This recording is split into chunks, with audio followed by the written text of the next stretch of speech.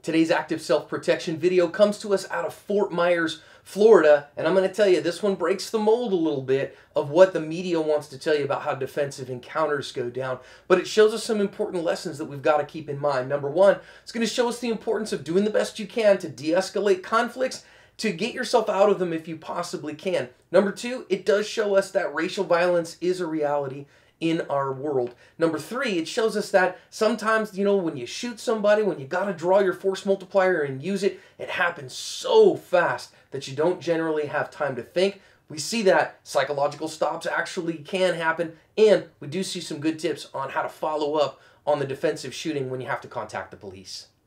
This video begins with the people that are coming in right now who are going to be all of the problems. The guy without his shirt on there is the one who's going to really be the problems.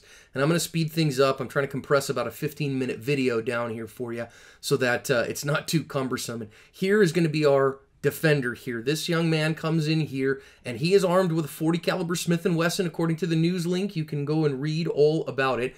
And these guys are just going and doing their thing, and now these white guys come up and start hurling some racial epithets at these guys and calling them some nasty names. And now this guy in white, he's offering to apologize, and the guy says, "No, I don't want your apologies." And when he does, the guy punches him in the face.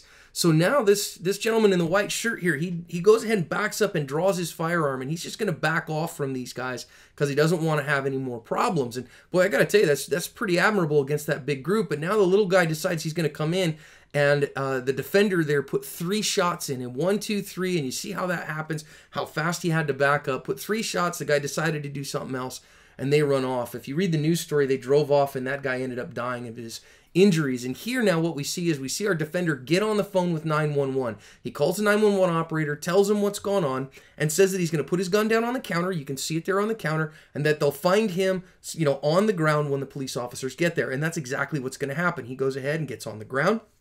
And because he's been on the phone with 911, because they know who he is, what he looks like and all that, the police officers come in cool and collected, and everybody's okay. And this guy, they're going to take him into custody briefly, and of course he's not charged because this was a defensive shooting.